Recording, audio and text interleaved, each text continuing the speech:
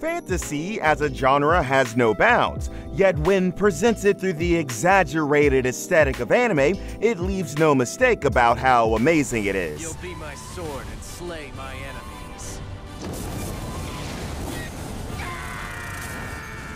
Hello and welcome back to Animeology once more. We've put together a list of the top 10 anime where the MC is overpowered. Make sure to stick all the way through because at least a few of them you'll want to check out. Burn it all to ash. Hellfire of demise.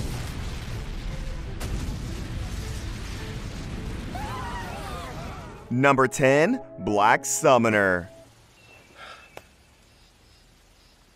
The main character named Kelvin wakes up in a strange new area with no recollection of his previous existence, only to discover that he's traded those memories for amazing new skills during his recent transmigration. As a summoner, he'll be venturing into an entirely new universe with the goddess who led him there. So tell me, are you gonna come along too? I suppose you don't remember me. Here, take a look at this. Kelvin begins his new life as an explorer, and it isn't long until he finds his secret desire to fight. He revels in the struggle against one difficult adversary after another, from the Black Knight of the ancient castle of evil spirits to the monster within the hidden cave of the sage. After one struggle after another, just how powerful will Kelvin get? Healing items. It may be tough, but we'll make this work. Wind stretch! Number 9, Bastard, Ankoku no Hakaishin. Your father told me that he once sealed a legendary wizard away.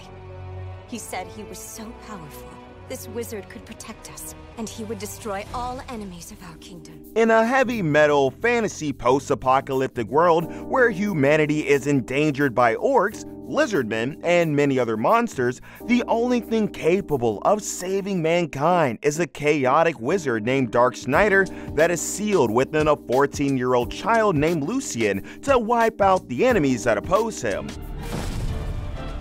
In the name of Inomata, our beloved goddess of beauty.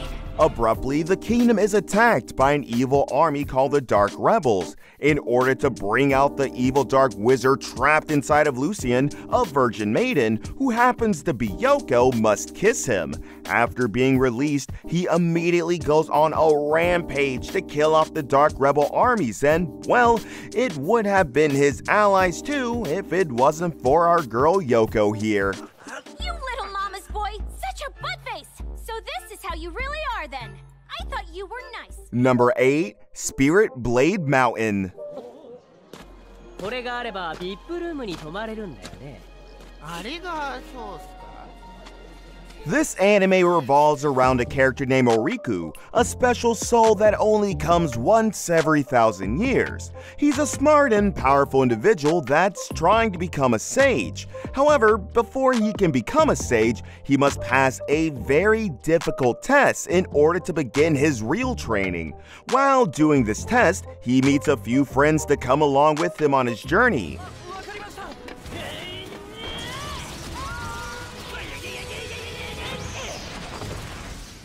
Oriku's friends are suddenly attacked by a beast that was not supposed to be in the exam, making it alive. Oriku comes to their rescue, but as overpowered as he is, it was no problem for our friend Oriku. However, this fight made him break his sword, which made one of the sages to be summoned to him. But let's just say it's not for the reason you may think.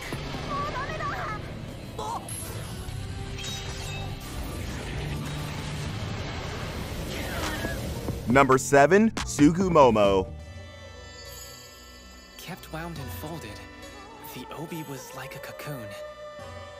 But when it unfurled... Kazuya Kagami is a so-called ordinary boy when his life turns upside down after meeting a girl named Kiriha, who is made from his late mother's obi. Kiriha tells him long time no see. However, Kazuya has no recollection of her. He later finds out that there is an evil spirit who's born to grant wishes of a certain person.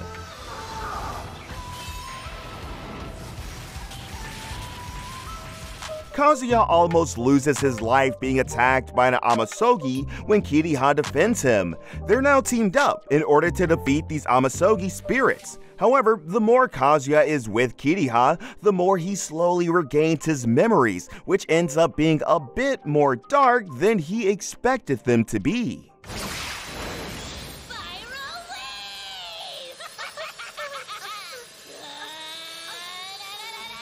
Number 6. Chaika, the Coffin Princess. That's food at least. This begins with a saboteur named Toru Akira, who wishes for war to happen again. Toru comes across a girl in the woods named Chaika. Shortly after, they're chased by a killing Phala, and Toru finds out Chaika is actually a wizard, which is very rare for people to see in that era. After Toru saves Chaika from a near-death experience, she hires him and his sister to help collect her dead father's remains, which are scattered across the world. After succeeding in raiding the king's palace for one of her father's remains, Yuji is told that Chaika is the daughter of an evil emperor, and if he continues this with Chaika and his sister, the entire world will be against him. Yuji accepts this and escapes with the others, but later finds out that Chaika is supposedly supposed to be dead? What do they mean by this, and why does Toru want to have a war? Guess you'll have to watch it to see.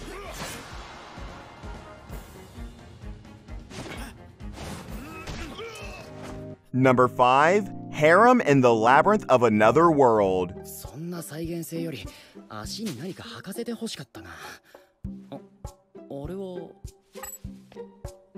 Michio Kaga suddenly wakes up inside of a game, where his main goal is to clear the labyrinth dungeon. Upon just waking up in this unknown game, he comes across bandits attacking the village. He finds a magical sword named Durendel and kills the bandits with ease.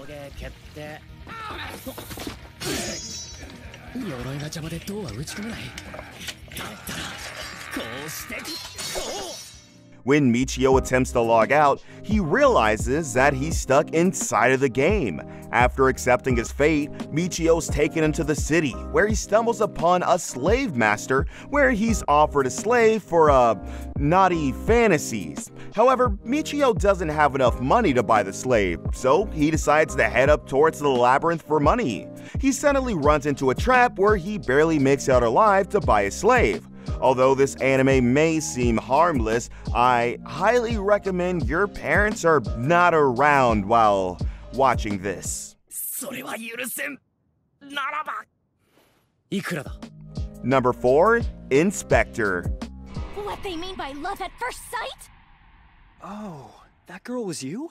But that girl wasn't wearing a beret. I feel like I would have remembered that. And you can only tell girls apart by which hat they're wearing? Kuro Sakuragawa, a guy who's struggling to get past his most recent relationship, is approached by a girl named Kodako who has sacrificed her leg and eye to be considered a god of wisdom between the human and spirit worlds. They're later attacked by an evil spirit, and Kuro sacrifices his arm to save Kodako. Kodako becomes furious that he sacrificed his arm for her, but instantly finds out he's an immortal being that instantly heals after being hurt. Run, Kuro!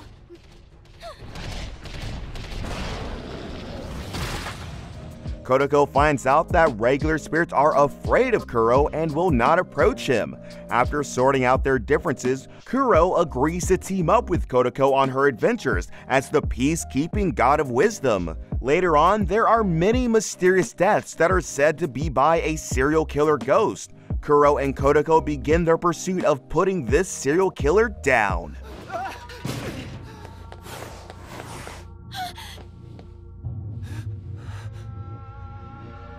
Number 3. My Isekai Life. I gained a second character class and became the strongest sage in the world.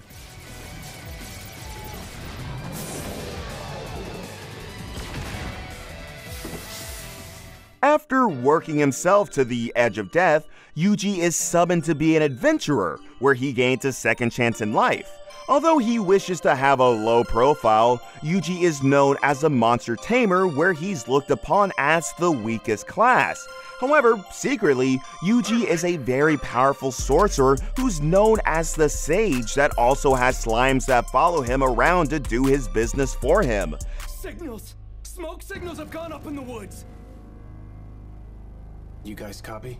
As Yuji completes a quest with overwhelming results, the village he's in is suddenly attacked by a pack of monsters. Yuji uses his slimes and his overpowered skills to save the village with a dragon's breath spell. Although the first attack didn't work, he does a second attack which drains his mana, which leads up to him collapsing.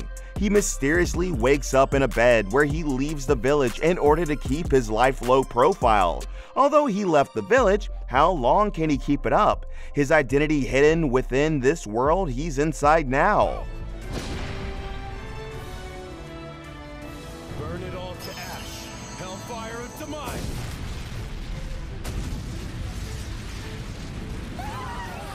Number 2. Saihate no Paladin.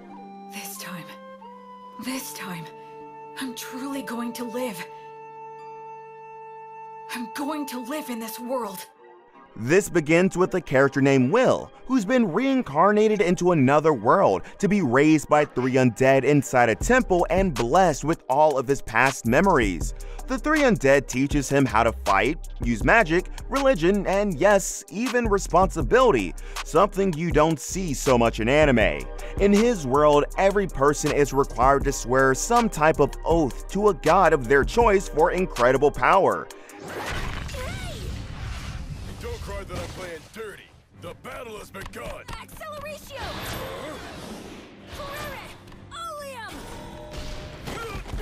As Will grows up, he's required to leave the temple, leaving his fellow undead family behind. As Will was about to be on his way, his ghost parents are suddenly attacked by the god of the undead coming to collect their souls. Will rushes back, defending his parents, and manages to feed off the god. After this, he is now officially ready to leave his hometown. What awaits him in this mysterious world he has yet to discover? Done with that. Such a vague technique is no match for my blood coursing through your... He has a stigma. Number 1. Gonna be the Twin Tail. I will worry. What exactly do you think you're doing? There's no use trying to attack me, so don't waste your time. A dream came true for our friend Soji Mitsuka. He casually dreams about twin tail girls, even going as far as to put his hair in twin tails until one day, monsters from outer space attack Earth and claim the world of twin tails for themselves. Suddenly, a woman named Airless recruits Soji to become a twin tail in order to fight back these monsters.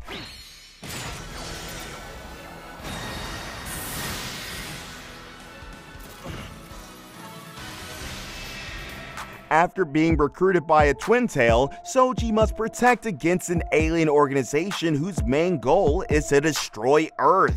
Although since he's now a twin tail, he has a secret identity that makes him be viewed as a girl by his fellow classmates and is now awkwardly idolized. How long do you think Soji can keep this secret? Guess you'll just have to find this out for yourself.